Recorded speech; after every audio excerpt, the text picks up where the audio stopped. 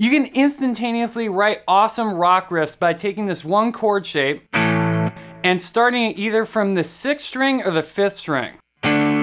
This is called a power chord. Now you can move it up and down 2 frets at a time or 3 frets at a time and get shapes like this. Now, the key is picking a really cool rhythm. Rhythm's way more important than the chords. So if you pick a cool rhythm, combine it with the chords, you can get something like this.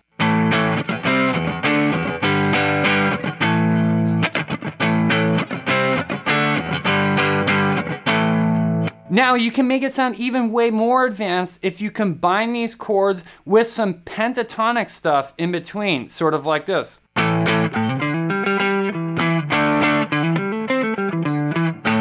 Subscribe and go to Jamsville.com.